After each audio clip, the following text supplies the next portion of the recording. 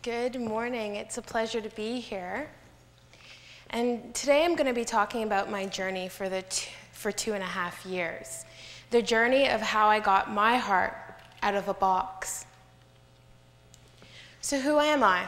I'm just simply a girl that just wants to make a difference and empower others to make a difference in their communities and in their lives.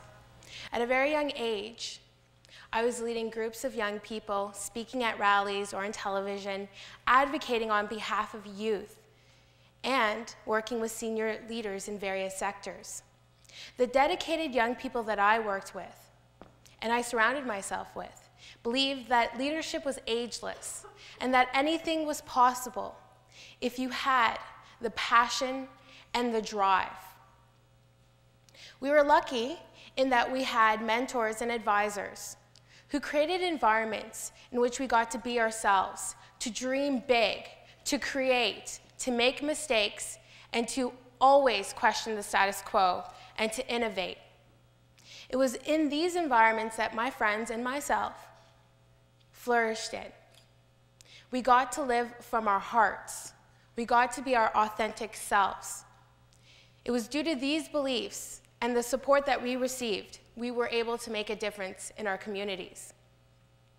So when I wanted to go to grad school, I wanted an environment that allowed me to be myself, to dream big, to create, to make mistakes, to always question the status quo and to innovate. I chose the Masters of Business, Entrepreneurship, and Technology at the University of Waterloo. It was in that program that I fostered a deeper sense of self, and I was able to learn how to make a living while pursuing my passion. But in life, things don't always go as planned. I expected when I graduated that I would be working at an entrepreneurial firm or having my own startup. Instead, I got sick and I had to move back home. So while my counterparts were getting into top firms and starting up their own companies, I had to be home healing. An interesting thing is my father is a serial entrepreneur, while my mother worked in telecom for 30 years. My mother, like many others, are of the thought that an ideal life is one where you get into a top company, you move up, you get health insurance, and a legitimate pension plan. While that is life for some, and I respect that, I knew that that was not the life for me. I wanted more. I wanted to be an entrepreneur. I wanted to be in environments that allowed me to create, to innovate, to be myself, question the status quo, push boundaries, and innovate. However, what happened to me next was something that I would not necessarily have thought would happen. I went to New Zealand to film a documentary using all my savings. When I came back, the documentary fell apart. I was broke, and TELUS was threatening to cut off my lifeline, my cell phone. So I knew that I had to get a job. I was stuck. Luckily, when I came back, I had an interview for an executive assistant position at a foundation. I got an offer.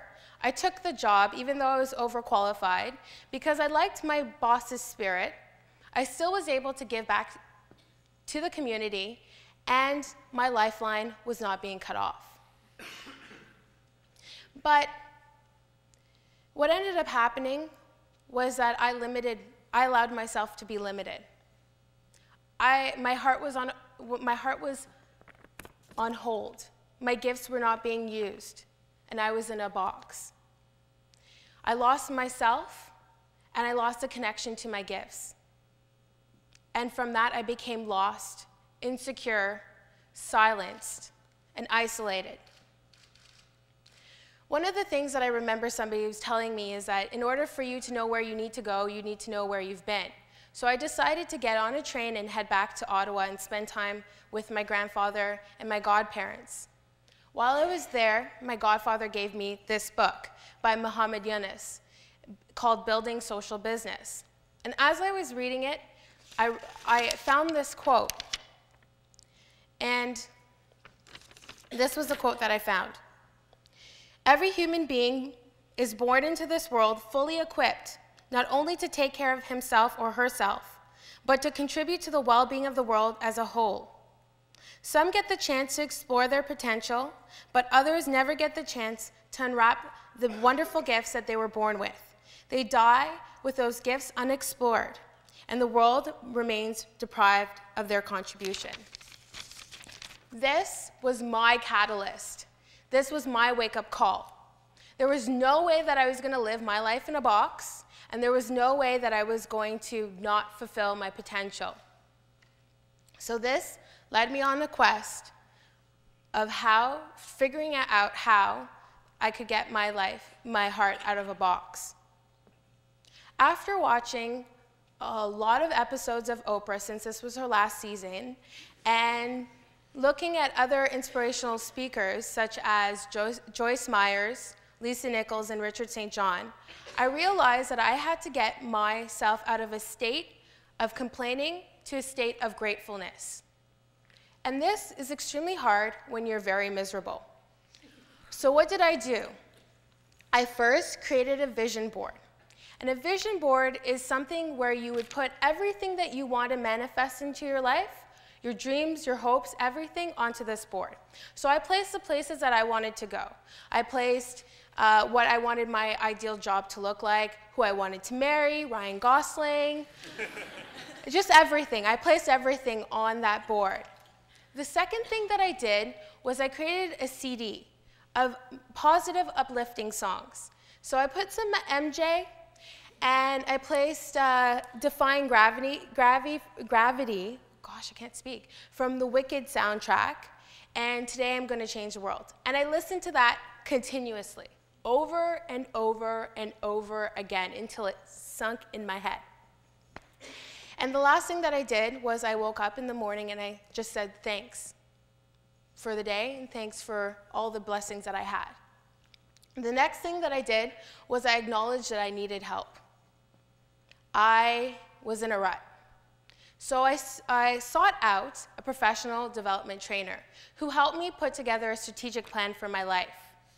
So he helped me ask myself difficult questions such as, what is my mission? What is the vision for my life? Where do I see myself in 3 to 5 years?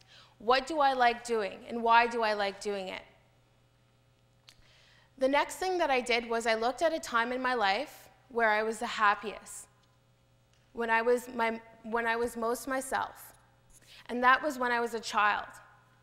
I was a free spirit as a child. I did not listen. I just did what I wanted to. I was very persistent. I would stand up to schoolyard bullies, and I was just a happy girl that loved to dance. A few years ago, I was at a bar in Waterloo, waiting for a drink, and a young man approached me and asked me if my name was Chelsea Prescod. And I nodded, looking at him, thinking he was about to blurt out a lame pickup line.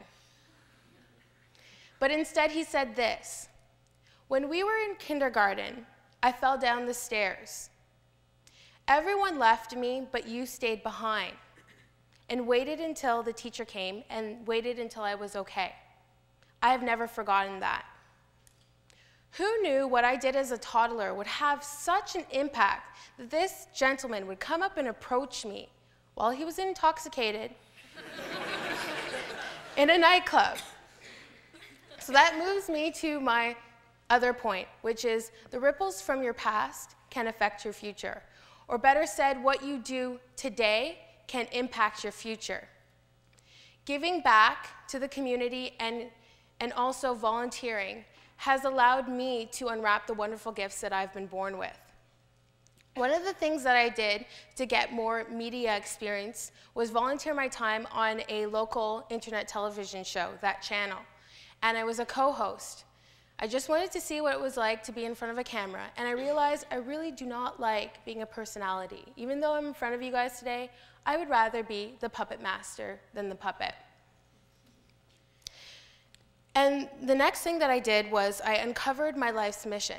I looked at all the reoccurring themes in my life, and all the things that I've done thus far has helped people to get a voice, whether that be youth, women, or the community. I have created forums that allowed them to get their voices heard. and that's simply what I've done all my life. So why am I telling you this story? Imagine a world where we get to live from our hearts.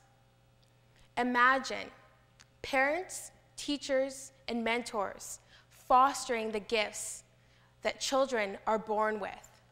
Imagine employers fostering the gifts of employees. Imagine making money while doing things that you love to do. To paraphrase Muhammad Yunus, from the moment that you were born, you have been a gift to this world with unique talents and skills to make a difference. You are the catalyst. You can make a difference.